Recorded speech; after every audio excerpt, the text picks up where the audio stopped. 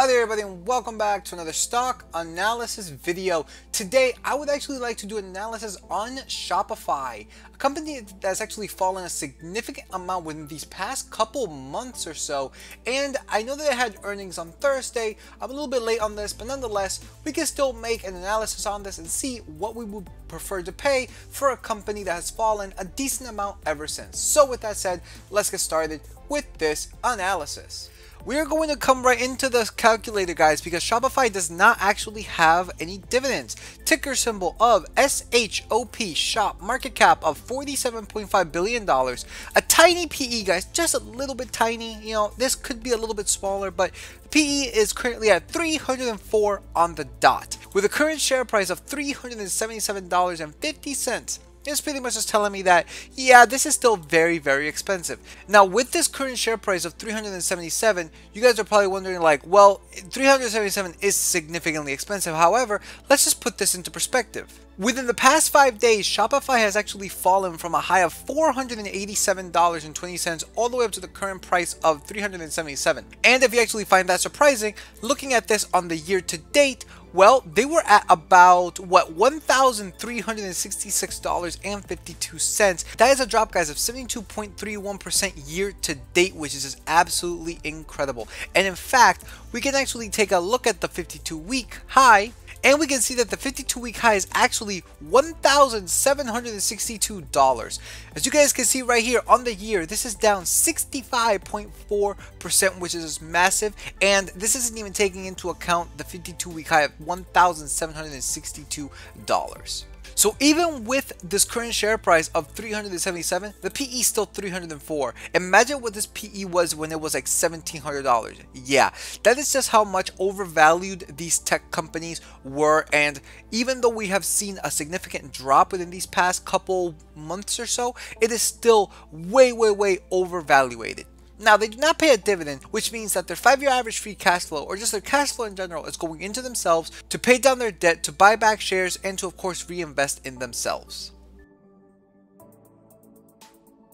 Now let's make some analysis when it comes to their fundamentals, starting off with their net income 5 years ago of negative $40 million to 1 year ago, guys, of, look at this, $3 billion. That is an increase of 7,387%. Wow,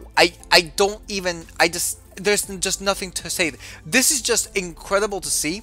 And a lot of people will say, see, it's growing. Yeah, this is not normal. This is not normal, and B, this is not healthy either. You just went from negative 40 million to $3 billion in just one fell swoop. And not even just that. Taking a look at this 2 years ago, sure, they were up $319.5 million, and then it just shot up to $3 billion. This is one of those instances that this outlier, I would just essentially ignore, right? I would just have to ignore it because it is an outlier. We have no idea what's it going to be like when it comes to the actual fundamentals when it comes to this year. We have seen these tech companies give really bad guidance, and for all we know, this actually might come down once this thing moves over one to the right and we get this year's numbers as well. Looking at the free cash flow, we see something very similar too. Guys, this is the cash from operations less your capital expenditures. This from 5 years ago of negative $12.1 billion to 1 year ago, guys, of $453.6 million. There's an increase of 3,849%. Average 5-year free cash flow of $164 million. Now, you guys are probably saying, wow, that's actually incredible. Yeah, except that this number isn't positive, right? The only reason why this 5-year average free cash flow is positive is because you had such big outliers 2 years ago and 1 year ago, right? If you were to just ignore these two numbers, this number would technically be negative. And as you can see, these are outliers. You can't just go from 13.8 million to 383 million in 1 year. It's not feasibly logical for something to jump this high in just 1 year. Now, did it happen? Of course, and this is why I'm still saying it. However, it's not logical. The chances of this continuing up in this direction, highly unlikely, because at this point, well, as I said, guidance is looking really bad when it comes to these companies. Looking now at their revenue, this one is the only one that kind of looks okay. 5 years ago of $673 million to 1 year ago of $4.6 billion. That's an increase of 585%. And even though I just said this looks logical, I just said it looks logical mainly because of the fact that it's At least you don't have any significant outliers. Now the revenue is looking significantly better just because it is steadily growing. However, in my personal opinion, it is still way too improbable for this to continue within the next 4 years. Looking now at the total assets minus total liability. If they were to liquidate all of their assets, would they be able to A, cover their liabilities, and by how much? And currently, to their credit, guys, if they were to do this, they would be at $9.8 billion in the positive. And not only that, they have been positive in the past 5 years as well. Average total assets around 8.4 billion, average total liabilities around 1.4 billion. Doing the average assets minus the average liabilities, we get around $7 billion. Now coming over here to the shares outstanding, this is the metric that usually companies tend to fail, especially younger companies like Shopify. Well, you can see right here, 5 years ago, they were at 110.4 million shares to 1 year ago of 126 million shares. Guys, that is an increase of 14% on the 5 year. And from the previous year to the current year, I'm looking at 2 years ago to 1 year ago. This is an increase of almost 0.1%. So as it stands, guys, they're diluting you to no end. And probably this is how they are paying down their debt, is by just issuing shares, especially since they were probably like, our stock price is $1,700.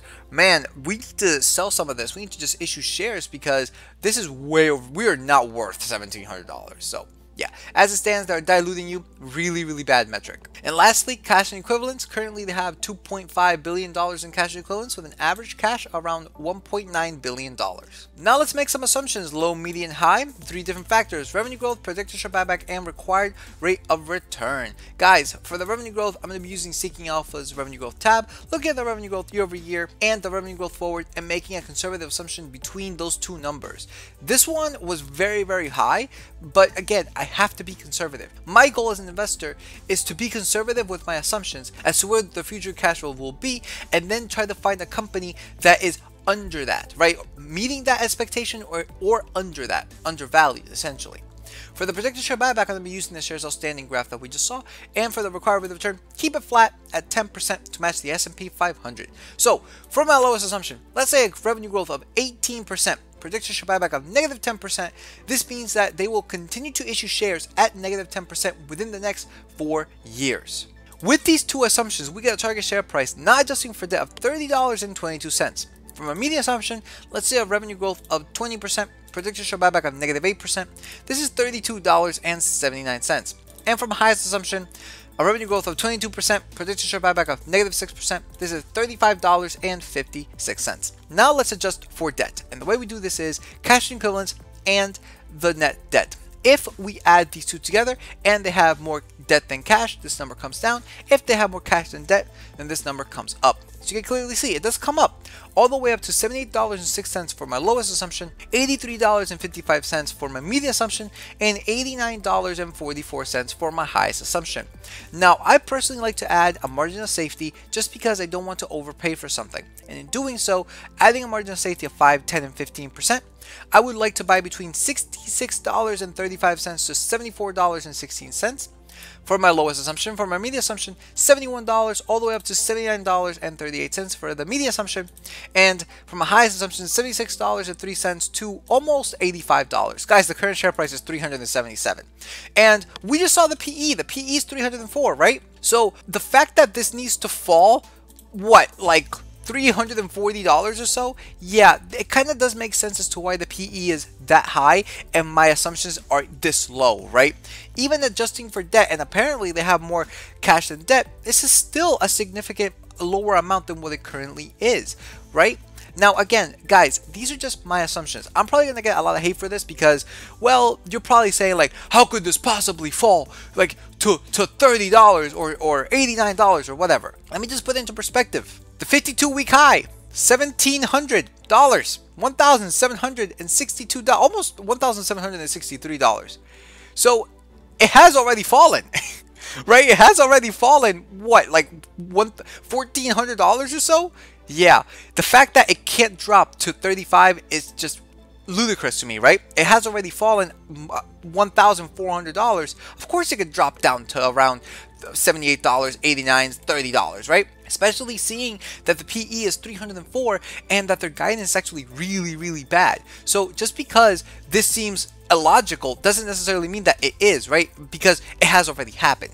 Now, as I always say in every single video, guys, these are just my assumptions. All of these ones right here, my assumptions. I'm basing this off of what I believe this company will be in the future and as to how overvaluated this actually is. If you do not agree with my assumptions, then you can have this calculator. It's available for free. Anybody can have it. It's available in my calculators playlist. There's videos on how to use it, and there's also a dividend tracking sheet as well.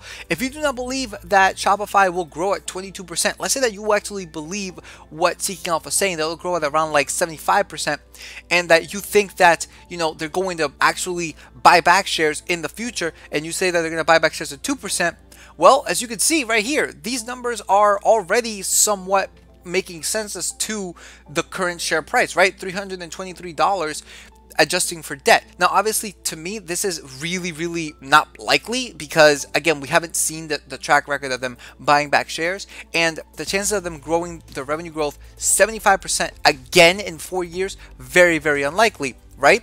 So that's just my reasoning as to why I'm putting it this low, because to me it doesn't make sense. If to you it makes sense, then by all means get this calculator. All I'm asking for in return, guys, for these 2 free calculators, this one, the book value one, and the dividend tracking sheet, is like, subscribe, comment, and just help me grow my channel. That's all I'm asking for in return. And of course, tell your friends, right? We're up to what, 572 subscribers? Amazing. I would love to get to 1,000 by the end of the year. That would be awesome. All in all, guys, when it comes to Shopify, this company is overvalued, right? It just is. There's just nothing else to say here. It's overvalued. I'm personally not even buying it at 200, right? Or 100. No, this needs to fall at around like $50 to $60 in order for me to justify it. And even then, it doesn't pay a dividend, so it's already outside of my wheelbarrow. Maybe for a growth portfolio, if I had one, you know, I would take this into account. But at least for me, again, none of this was financial advice. All of these numbers that I've shown you guys with the fundamentals is public information. And my assumptions are based off of, again, my assumptions, right? Not yours. Not financial advice. But at least for me, I would not be buying it at this current share price. It is way too expensive. And guidance is showing that this will continue to fall. That pretty much is it for this video. Like if you like, comment, subscribe. It really does help with the algorithm here on YouTube. As I said, you guys can follow me on my new tech sites at BitChute and Rumble. I also have a Let's Play channel. Link in the description below, which I promise I will upload this weekend. Again, something happened in the game that I just couldn't proceed, but hopefully I will proceed this weekend. And with that said, I will see you all in the next stock analysis video.